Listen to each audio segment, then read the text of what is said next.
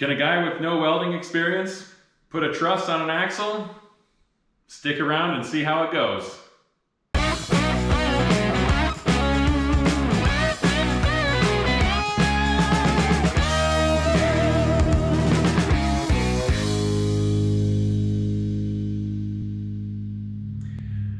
Welcome to this episode of Off-Road Hub. My name is Ken. Thank you so much for watching.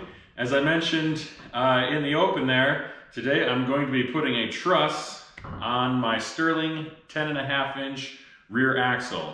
So the truss that I'm going to be putting on here today is from Artec, and it's made for this axle. So it should only require a little bit of trimming.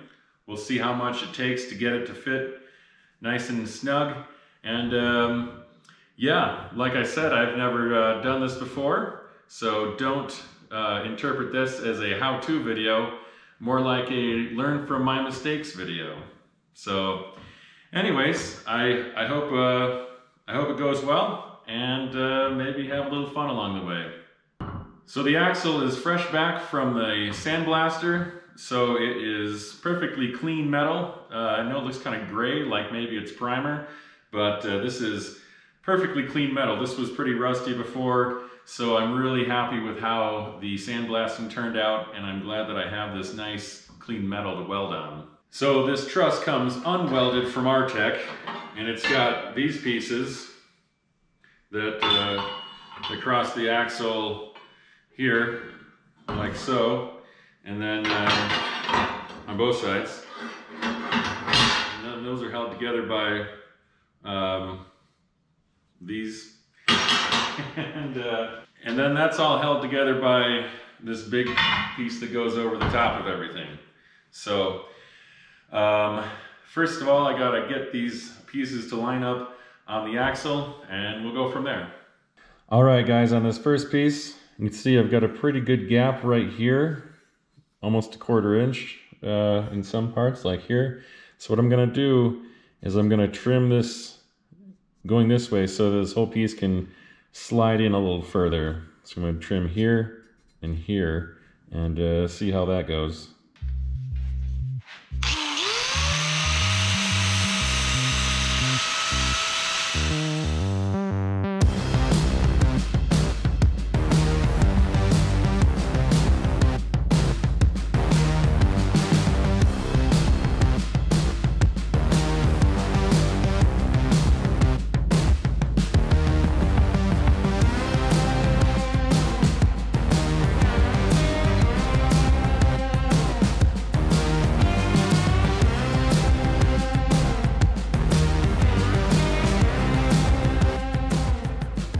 All right, after some grinding, kind of everywhere, I've got my gaps down to a pretty manageable level, I think.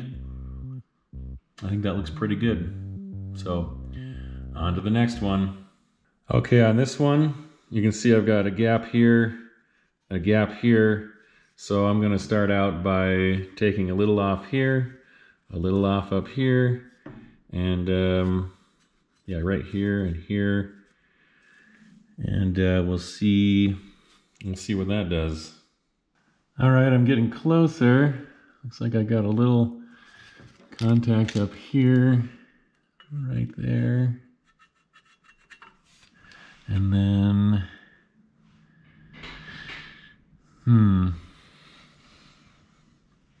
yeah, we'll see what that does.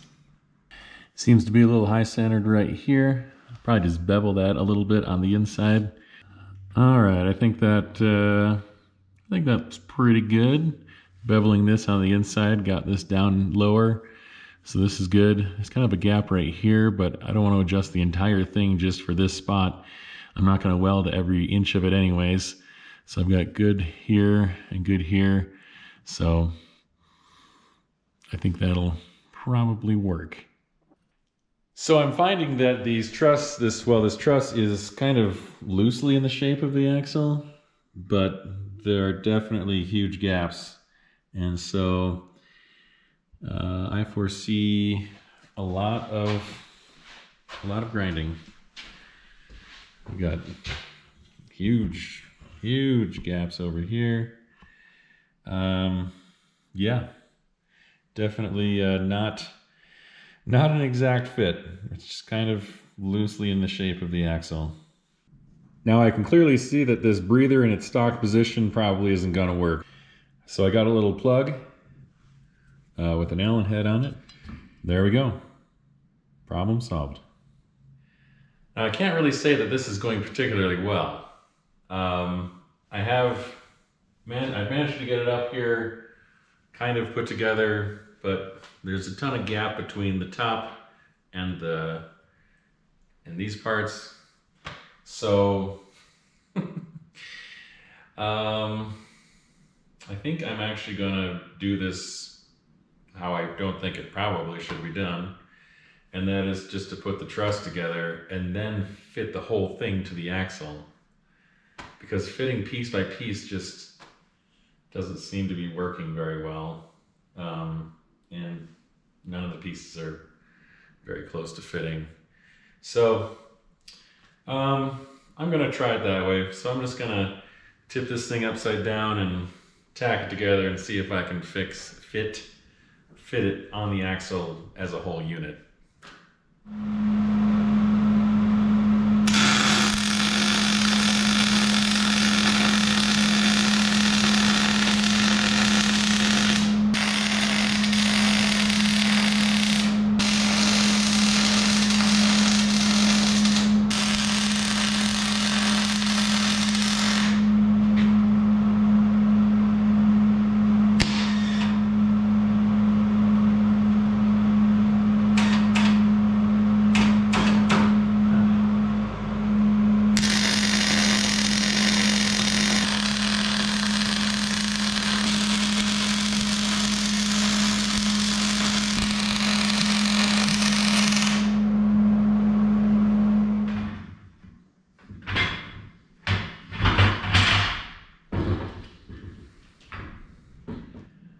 Well, that doesn't look great.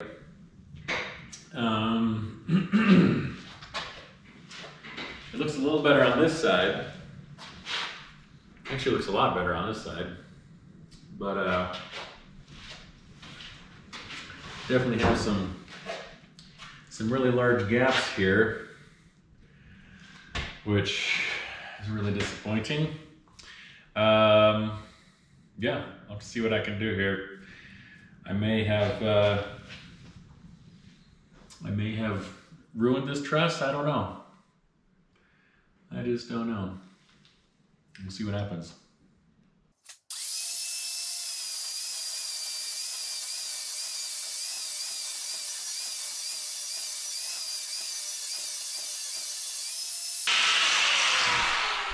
All right, I think I've got it. I think my gaps are pretty good here. Pretty good here, good here. Obviously there's a couple of places that aren't going to get welded, like that, but pretty good here. Everything's actually looking pretty good. So this side's a little bit more questionable. I've got some kind of big gaps here, maybe 1/8 of an inch or a little bit less, but, this is obviously too big of a gap to weld. But some trusses aren't even welded to the center section. So if there are a couple sections of this that I don't weld on, that's not too big a deal, I don't think anyways. And Artec just calls for stitch welding anyways, not one big long continuous weld over the entire thing. So, I mean, if there's a gap there and I don't weld in a couple different spots like here, I think that's going to be just fine. So I think we're good to go. So what I'm going to do now is that I have it set up perfectly on the axle the way that I want it.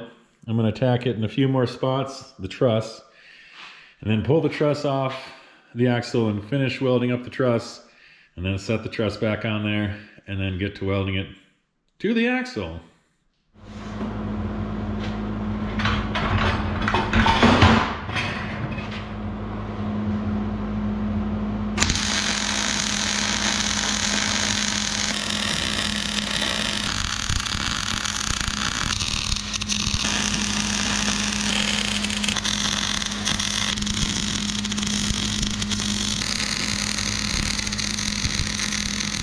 All right, guys, well, I've got the truss all welded up. Now, I know that I'm not a good welder. So for those of you who are professional welders, and for those of you who welding is an art form, I realize that my welding is equivalent to finger painting, but considering that I've never really welded before, I think it went pretty well. I had a couple pretty rough welds, but overall not bad. And I'm 100% confident that it's not going to come apart. So, you see, I broke it up. I didn't weld all continuous. So I came back and forth, went back and forth, because I didn't want to put too much heat in one spot at a time. I've got my little laser thermometer, and I don't think anything ever got over 200 degrees. So, yeah, not the worst, not the best, but it'll definitely hold. Yeah. All right, so welding to the tubes, I'm gonna preheat these tubes to, probably about 350 degrees to get good weld done here. And because this will cool down faster than this thinner material, so it's just good to preheat it.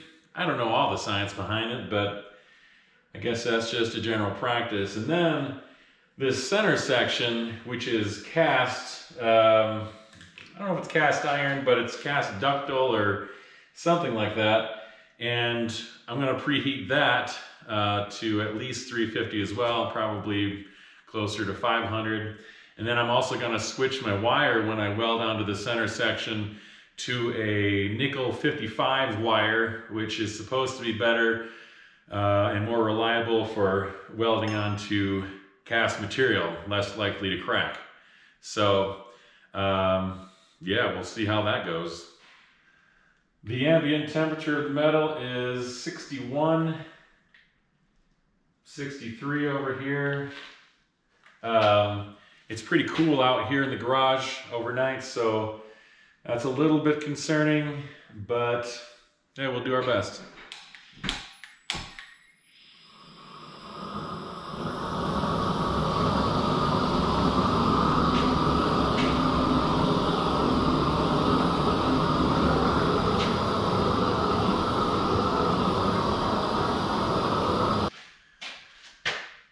All right, I've got 352 over here, 374 over here. Yep. All right, we're cooking.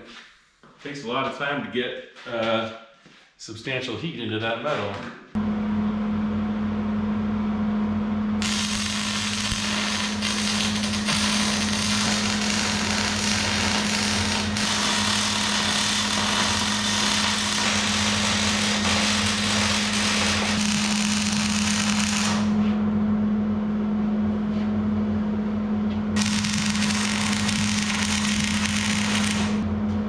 We want to take this nice and slow and not do too much at one time. I guess there's a big risk of warping an axle, so it's going to give this a couple minutes to rest, and then we'll hit it some more.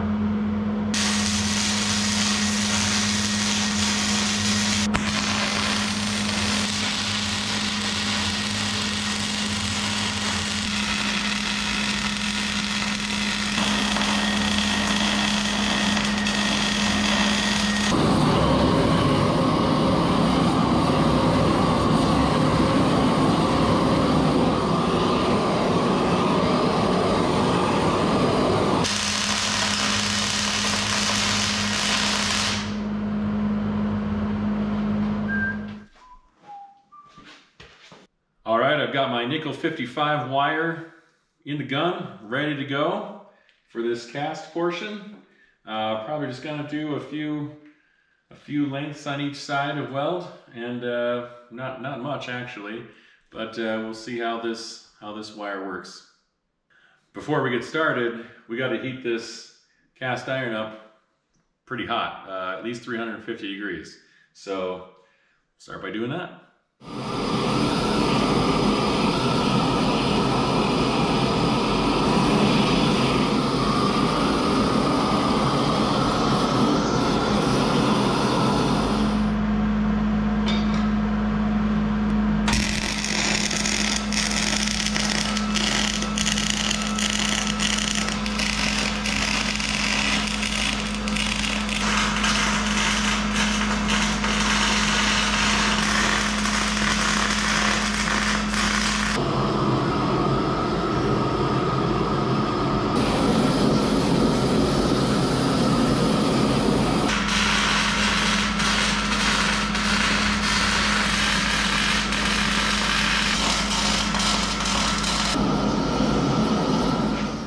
All right, it's super hot, and now I'm gonna heat it up one more time, get it super, super hot, and then I'm gonna wrap it up in some blankets.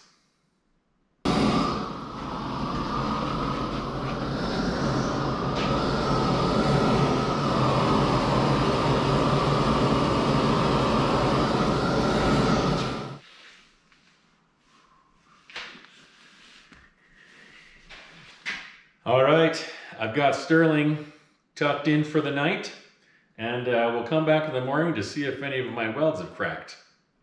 That won't happen though, right? See you in the morning. You keep sleeping on the couch just to prove the point. I'm too proud to tell you when I'm wrong. Arguments spinning in circles, we're fighting for days, stuck in a phase. I think we're losing the reason. One word is all it takes, babe. Bursting out in cold flames, breathing, we are catching fire. Thought that we were wiser. Go and light the match, babe. Miss out on the good days. Breathing, we are catching fire. Fire, fire. Fire, fire. Fire, fire. Fire, fire. Silent treatment ain't no cure, just making it harder. Keep on acting busy on your phone. I just wanna feel your touch, baby, can we stop? All right, guys, I got the truss on. I wasn't 100% confident that it was gonna happen there for a little bit, but here it is. And I'm pretty happy with the results. This nickel wire that I used at the end for this cast welding, it got a little bit globby, but it's okay. It's just not the prettiest welding, but I think it's strong and it didn't crack, so I'm pretty happy about that. It's actually still just a little bit above room temperature, so those blankets really did their job. It slowed down really cool. It's been a solid 8 hours, so it got to cool down nice and slowly. Yeah, for my first time out doing welding and putting something together like this, I'm pretty happy with it. I think it's going to be totally strong. This truss is not going anywhere. That's 100% certain. So that's what really counts. And I don't think I worked the axle or anything like that. I took it nice and slow on the welds. So I think I'm good to go. So anyways, thanks for coming along, and subscribe so I can see you every Monday and Thursday, and we'll see you next time.